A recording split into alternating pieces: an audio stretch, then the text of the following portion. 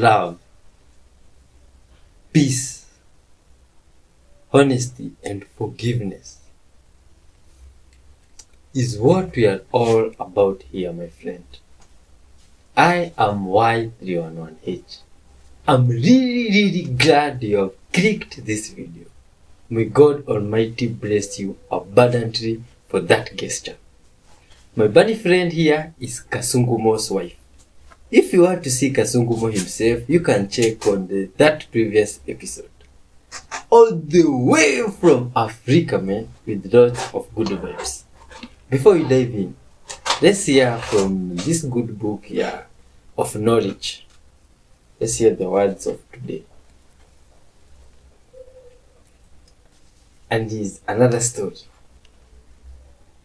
from Mark 12.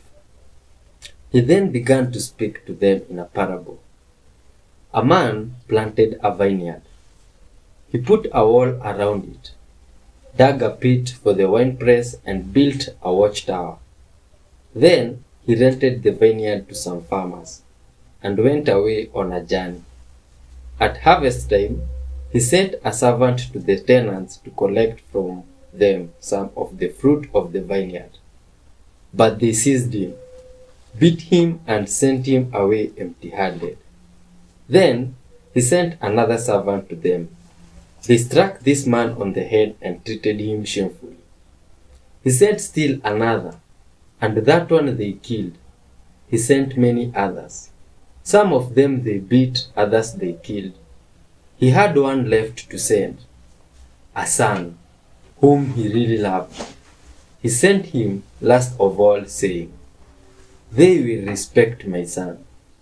But the tenants said to one another, "This is the heir. Come, let's kill him, and the inheritance will be ours."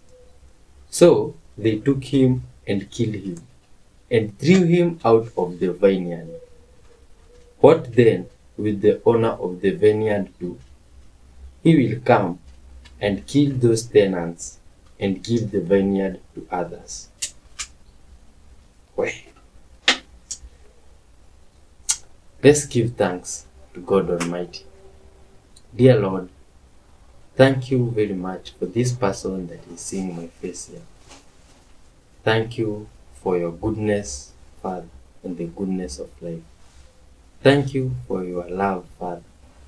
Thank you even for forgiveness of all our sins, Father. Help us to stay according to your ways and be with us every minute till the end. In Jesus' mighty name, we do pray, trusting and believing. Amen. Let's dive in, beautiful souls. So I just saw this video of a German Shepherd not liking the word Uga. And I just said it to my dog and she freaked out. Let me see if it's a thing. Hey, Uga. Uga. What is it with the word Uga? Why don't you like that? I had her calm down. Let me see if it works again. Uga. Uga. Uga. Yeah, she doesn't like it. That's weird. And on another alleged video here released by the Vatican from the timekeeper, we see that back then in AM 2567, what? This is the future, not back then, alleged. This is crazy, man. Look at all those buildings there. Or being bombed, or what's going on? This is some crazy stuff. On 2567, oh my God. Do you think there will be a time something like this will ever happen? This is scary. Oh. What's even more scary and unbelievable is thinking about people that can release footage from the future. This is crazy. From the future? How? How now can you explain this? Look at that giant mushroom smoke. What could that have been? Oh my God, this is crazy. People will start to blow themselves up, or what's up? Oh, look at how the cities in the future to come look like. If this by any chance is real. But all this, my friends, is for entertainment purposes. You see? Oh, look at this. Oh my God. Why does the place look like it's a debris of some place which have been distracted or destroyed by something destroyed? This is crazy. What could have happened here? Oh my God. Magic works whether you believe in it or not, or so I learned from my father, who is a U.S. Army counterintelligence agent. So I really think this applies to folk magic, Catholic folk magic, Celtic folk magic, Irish folk magic, French folk magic. It applies to everything. But as I've been thinking about it a little bit more, it really does apply to anything. Even if you're doing ceremonial magic and are performing ceremonial magic ritual, you don't really have to believe in what you're doing in order for it to work. Now, you do have to believe in yourself, but I'm even starting to doubt that. So let me tell you a few stories about my dad. I didn't know he was a counterintelligence agent until I was at least in my 30s, and some of the conversations were a little bit frustrating because he would tell you what he was doing or what he did, but not always why he did it. In fact, he said we never knew why we did stuff. We just followed the order to go accomplish whatever we were supposed to accomplish. And we didn't even have to do it the way we were ordered to do it. He said, in fact, he never did because he never trusted anybody. He always found an alternative way to get the job done. And as long as the job was done, the job was done. So he was about 19 and walking somewhere behind the Iron Curtain, where he wouldn't tell me. And I asked him, weren't you afraid? And he said, no. And I said, well, how could you not be afraid in that situation? And he says, well, I just walked down the street saying, I'm a Russian, I'm a Russian, I'm a Russian, I'm a Russian, I'm a Russian. And it took me a long time to figure that out. He was shoving the fear out of his head by concentrating on the fact that he was a comfortable Russian. And so anybody who was sensitive around him, who might not have noticed anything visually, but felt something was off, was fooled by the fact that he focused so hard on his mantra in his head, I'm being a Russian. And I'm a Russian, I'm a Russian, I'm a Russian was his form of magic. And it worked. He also told me that he had 4 female friends in high school that he really respected. And I don't remember the names, but he mentioned each name 50, 60 years later, so he knew them. And he said he asked each one a particular type of question. For example, he'd ask Susie, do I go left or right? And he'd ask Kelly, am I walking into danger here? And he'd get a yes or no answer.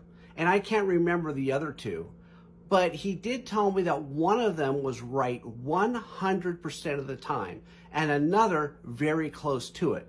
Now, I know it didn't work all the time because he was captured twice. So I've always wondered, who were those voices in his head? Was this his spiritual guides disguising as 4 high school young ladies he knew? Or were these 4 goddesses? I don't know, and it really doesn't matter because his magic worked for him. And now for the cool one. He was in another unit besides what he did as an agent. And that unit had to go for some desert trading, and he happened to be talking to one of the Native American members of that unit, and they were talking about being caught behind enemy lines during a battle. And the native said, just become a tree. And my father says, what do you mean? So this native guy taught my father how to become a tree. He says he went out to crowded parks in big cities where people would notice you acting weird, and he would walk up to a tree and become a tree and pay attention, and it appeared to him nobody noticed him.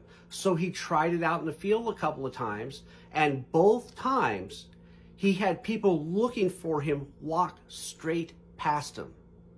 So I said, Dad, you don't believe in magic. What do you call a human being that can turn into a tree? And he looked for a moment. He says, well, I never thought of it that way. What do you mean you never thought of it that way? So my point is that he didn't believe in magic, but he was able to do things that we today think of as magic.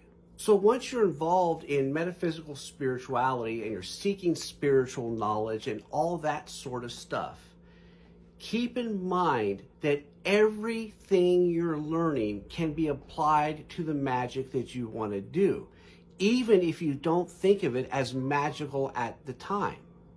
It's just a matter of putting all the pieces together and moving forward. You don't have to believe it, but it's usually a good idea to forget you did it in the first place. But that's a whole nother video. I hope this helps. Oh, this guy has captured a moment of lightning strike. Hit an erupting star. So the Bible tells us that he measured 6 cubits in a span, which probably isn't helpful to most people. But in Hebrew culture, a cubit is the distance from your elbow to your fingertip. It's about 18 inches, so 1.5 feet. And so 6 of those would be 9 feet, and a span is the distance of your hand, the length of your hand. So probably about 9 foot 6 inches is where most people land. So for comparison's sake, in the Guinness Book of World Records, the tallest man that we have in our modern times is a guy by the name of Robert Wadlow, and he was 8 foot 11 inches, American, and they took his measurements in the 1940s. 7 inches shy of where we would put Goliath. What? Is this a coincidence? Take a look at this, my friends. Look at this school bus. It resembles a prison bus in some way, apart from the colors. Oh, look at the prison bus. This is crazy. Look at the school hallway. And look at the prison hallway. Why so much resemblance? This is crazy. Prison hallway looks like this. Look at the school recess. And the prison recreational place. This is unbelievable. Why would they resemble each other like this so much? Look at school food. This is school food. English people. Prison, my friend. These English people in prison, they are eating delicacies. What? This is a buffet for prison people. Unbelievable. School teachers, look at the prison teachers there. Oh my God, English people. You mean the prisons there look like this? I wouldn't say I would want to be in one, but does it look like one can have a hard time there? My friend, these people are well fed. Come see. Hey guys, trying to fix it, guys. But they can't. We're right here in Miami, guys, blasting them out right here with the glow buster. We got the phones right here. We got everything here going on, guys. Join the live. We're about to go live on this, guys. We're blasting everything out of the sky. Look at that over there. AI is trying to fix it, guys, but they can't. What? Oh my God.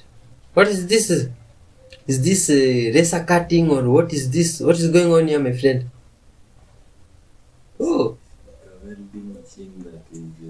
A welding machine that wireless. How is this possible? What type of technology is that? And in other places, Good Vibes guy here brought their dog some puppy. And the dog is just happy. You see? Even greeting him and Good Vibes. The dog is very, very happy and excited.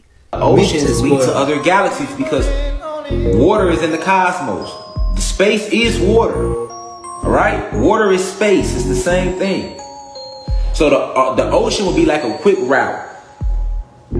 So like, okay, if you're on this planet, planet Kai right now, say you wanted to go, like this is how we used to use the ocean back in the day before they invaded us. So you can know what the ocean was really for. Other than not just drinking, right? It worked as a particle generator and an antimatter machine too, which it still works this way. This is why they don't want us in the fucking oceans, and we've never been in the oceans. No, we haven't. Your ass ain't been in the ocean no day in your life about to roll the yacht. That's the most ocean in you to deep. You know what I'm saying? You ain't never in no scuba diving all under the ocean. You don't know what's going on under there. But I'm telling you, so basically you can hop in the ocean and go from the 99th galaxy, the 999th galaxy, and be in the 10th galaxy like that. So this is also very important. You don't lack anything because the whole game here is to get robbed of your nature, to get robbed of your truth. You are being convinced you are weak, powerless, not good enough at the beginning of your life. The big joke is that you are complete and whole. Always, you might say, the negative polarity convinced you you are worthless and you need to add things to you in order to be good enough. So the whole joke is, you are whole and complete every moment, every single moment. And when you believe otherwise because you've been mind controlled again, then you are a slave to others, to corporations. Corp means corpse, you know, to dead entities. So it's like a possession. If you believe you are not good enough without certain material things, then they have you. If you think you need them in order to provide you with your source of happiness, they have you. You are a slave to the mind control. You are in ego. So the whole purpose of this lifetime is to transcend the ego identity that we created when we were very small as a child. The whole point of this life is to regain what we already were born with. Wealth, health, happiness, love is already ours every moment. It's our birthright. The joke is we sign ourselves away to be a product of someone else, to be a wage slave, a sex slave, an entertainment slave. You have all types of slave, and a blood sacrifice slave. Guess what that is? That's the porn industry, that's the war industry, that's the pharmaceutical industry. Those industries, those corporations are not your friend, people. They are here to enslave you. And as long as people believe that they are not whole and complete yet within themselves, they don't know their true identity, they don't know they are divine, and they have everything they need already, then you keep being a slave to others. In jobs, also in relationships, if you think you need the other in order to feel complete or whole, then you are also a slave to the same programs. It's one big program, and that big program is thinking you are separate, thinking you are this ego. So it's about ego. This is deep, people. Everything is about transcending the ego. That's our purpose in this life. That's how we ascend, evolve. That's how we graduate out of this dimension, out of this realm. So watch your own ego. Watch where you find yourself in lack. Because it's not true. It has been programmed into you because you are whole and complete and you have everything you need when you are born here. You are born with everything already. A loving creator will not let you be born with lack. It's only the persons in the Maya, in the illusion, that convince you you are not worthy or good enough, that can create lack for you. You have everything within, everything. All the money you need, all the love you need, all the connections you need, all the resources you need, everything is yours. And the first step is knowing who you are, knowing it's yours, knowing everything comes from within. Once you discover that the source is really within, you will never be poor in anything again.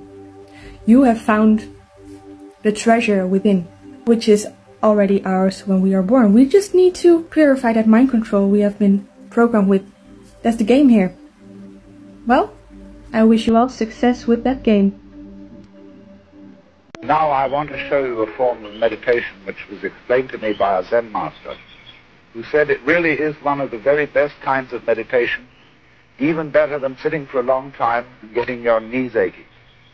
What you do is you just put your hands on your hips with the wrist upwards. And now, let's all laugh.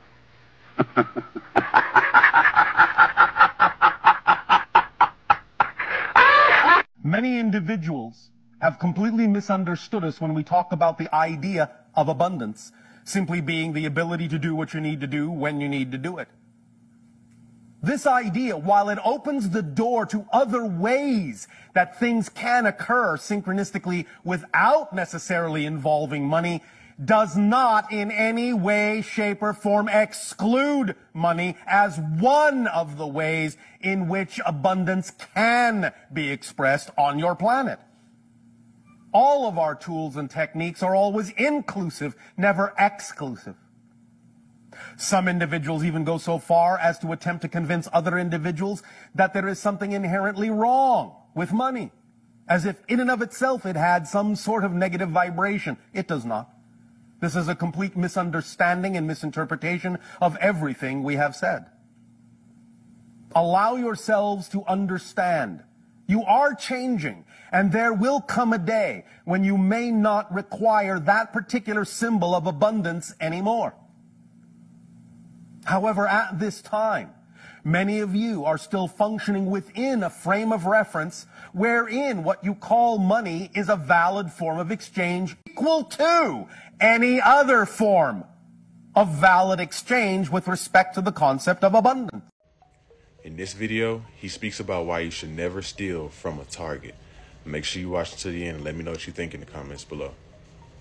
I just found out why you should never steal from a Target, and it is terrifying. I was talking to my friend who works in asset protection at Target, and he was telling me about the insane extent Target goes to prevent theft.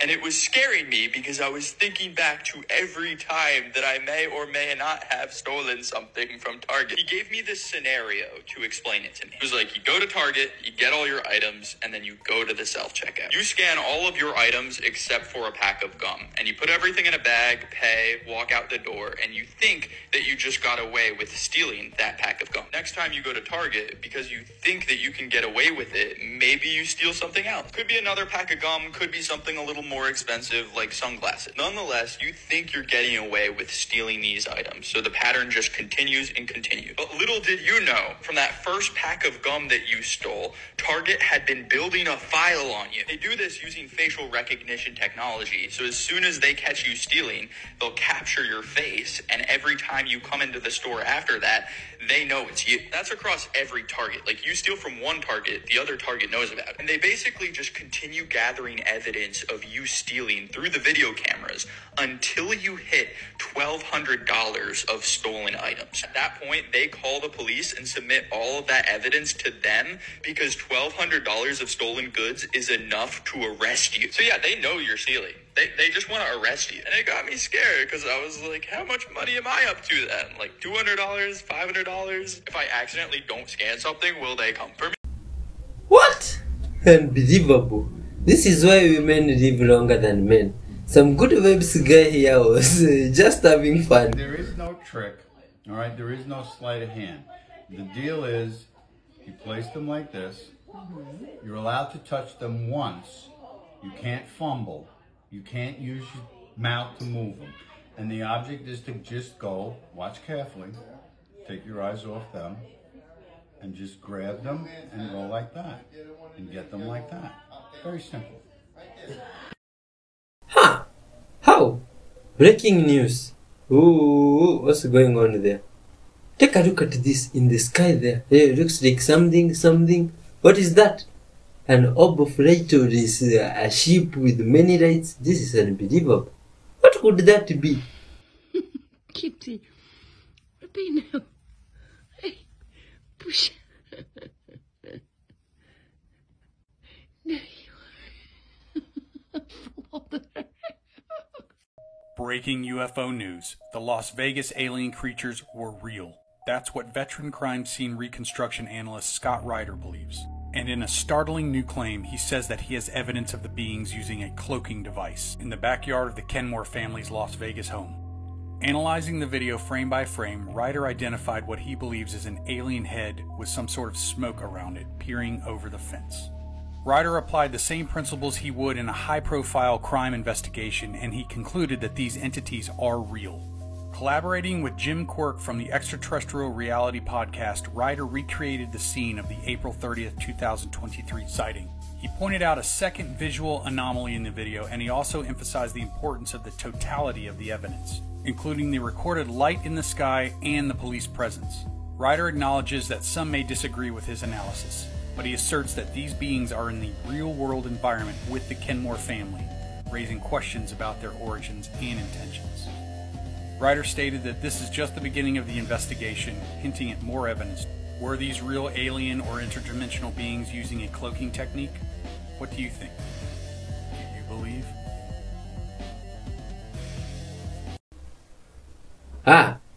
And in general, some good vibes guy here have something he wants to show to us. Let's take a closer look of what is going on. What do you think my friend Good Vibes guy is up to? Maybe some extra level Tai Chi or something like that. Watch closely. The power of chi. These guys can do incredible stuff, wonderful sauce. Look at this. Yo, there. Just wait to see some Bruce Lee techniques here and there, and wah, whoosh. Nothing. Oh, wait, the brick just moved. Is that those kinesis stuff or is Tai Chi? That is crazy. Imagine now such a blow. Oh, it can disable your whole stomach. Seen in Peru. What do you think this could have been? Ooh. Oh my god. Look at this one. A floating, what looks like a UAP. A disc-shaped flying object. Whoa, what is that thing? Hey, diver encounters strange orb USOs on dive from another world. This is crazy. This guy dived in the water and came across some USO. I think USO is an identified submerged object. Is that what it means? Yeah, I think so. But now this is crazy. Look at that creature, wonderful source. God. Now, how did it reach there? Where did it come from? Maybe there is another world below the water. Hi. Oh my god. Look at that thing. Moving just normally in the world. This is crazy, my friends. Oh, this is unbelievable. Some people dive inside the water and go deep up to where the ocean can step on the floor of the ocean. This is unbelievable. Oh, my friend. These people never stop to surprise us. Do you think, my friends, these are normal stuff or just another fish that moves in a peculiar way and makes Good Vibes humans think it's an alien? You leave your comments. Always ask God how you should respond to any situation that you're dealing with. One day as I was reading the story about Jesus raising Lazarus from the dead, well, he was told, he didn't come raise him from the dead until 4 days. And he was told about it 2 days before that. So to us, to probably his family, why did you wait so long? Why did you wait 2 days before you came? And while I was pondering this, God told me that Jesus waited 2 extra days because he was waiting for his Father's instruction of when to move. Now, if Jesus waited, the Son of God waited for his Father for an instruction before he moved, isn't it more so for us to do the same thing? So I want to encourage you today, any situation that you come across that you don't know how to respond, go to God and say, how do you want me to respond to this? Sometimes when I've asked him that, he gives me nothing. That means do not respond. That's how I take it. But don't you know the enemy is out to kill, steal, and destroy us every single day? But if we listen to the Holy Spirit inside of us and follow his voice and respond to things the way he wants us to respond to things, don't you know that you will avoid every single trap the enemy has set for you throughout the day? But if you make your own decisions without the Holy Spirit's leading, this is how I'm going to respond, this is what I'm going to do, don't you know that you're walking blindly and you can fall into the enemy's traps? God sees those traps. And before he tells you how to respond to any situation, he takes those traps in consideration of where they're at. He takes you in consideration, your personality, how unique you are, what you like, what you don't like. Are you an introvert? Are you an extrovert? He knows all that about you.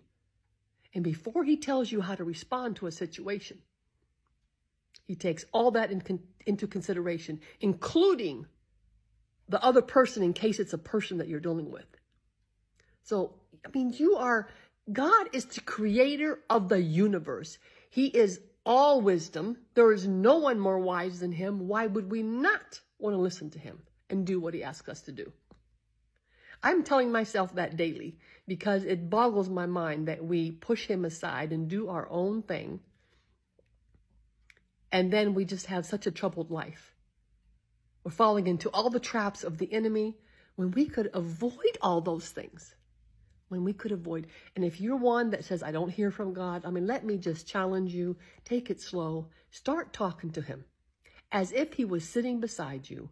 Take a walk and talk to him. Go in your office, anywhere you feel comfortable, and talk to him as if he was right beside you. And do that until it's comfortable. When you read something in his word you don't understand, ask him a question. When you're obviously dealing with situations, ask him a question.